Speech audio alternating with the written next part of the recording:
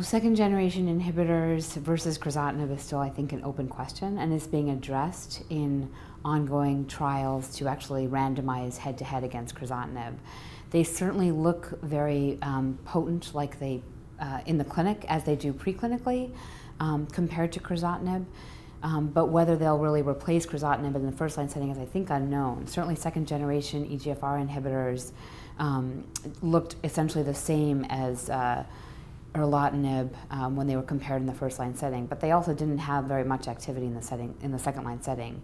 The ALK inhibitors are unique in that they have a lot of activity in the second-line setting, and at least in the first-line setting in Japanese populations, alectinib has shown really quite tremendous response rate and duration of response. So I think it is certainly possible that they may replace crizotinib ultimately, although only the head-to-head studies will tell us that for sure, whether they'll really translate into a more durable response than crizotinib has.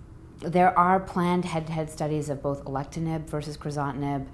There's an ongoing phase 2 randomized study of the ARIAD drug AP26113, excuse me, and there are ongoing studies of Crizotinib or LDK378 versus crizotinib. So all of them are being compared to crizotinib. The primary difference between the second generation inhibitors is their potency, and it was thought really that the role or the niche that they would have is for crizotinib-resistant mutations that occur within the ALK gene itself.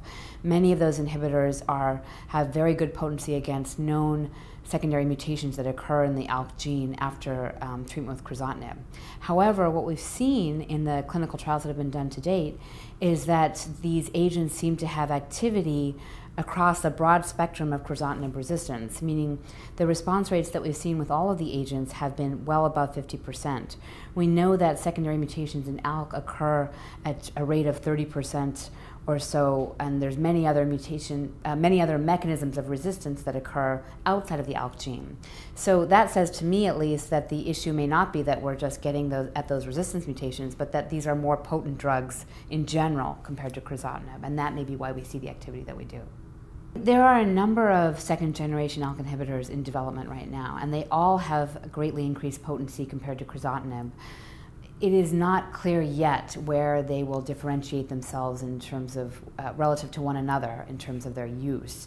What we know preclinically is that different inhibitors have different activity against different secondary mutations, and that there may be differences in that regard. So if we really could identify the mechanism of resistance in each individual patient, we may be able to match up what is the appropriate second-generation inhibitor. However, I think realistically that may be difficult, and practically, again, what we've seen is that the potency of these agents is such that they have kind of broad spectrum activity, more than we would expect just based on their preclinical data. So I think the differentiation may come indeed in differences in side effects or potential differences in, for instance, CNS penetration. There are differences in side effects that we've seen. Crizotinib, which is probably the furthest along in development, also has had significant toxicities, particularly GI toxicities, which have very frequently resulted in dose reductions for a large number of patients from the recommended phase 2 dose.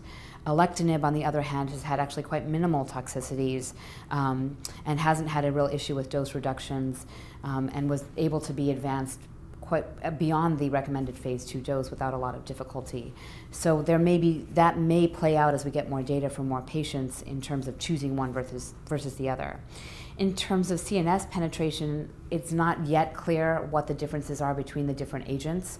It is felt by the makers of alectinib, Roche, that that may have preferential activity in the brain because it is not a PGP substrate, unlike crizotinib and some of the other agents in development. Whether that will really make a difference in terms of the CNS efficacy, we don't know yet. We're still quite early in actually evaluating CNS efficacy. One of the newest molecules in development, which is an ALK and ROS inhibitor from Pfizer, has particularly high levels within the CSF and was actually developed to be able to cross the blood-brain barrier. So that may differentiate itself from all the others, but it's too early to know that yet.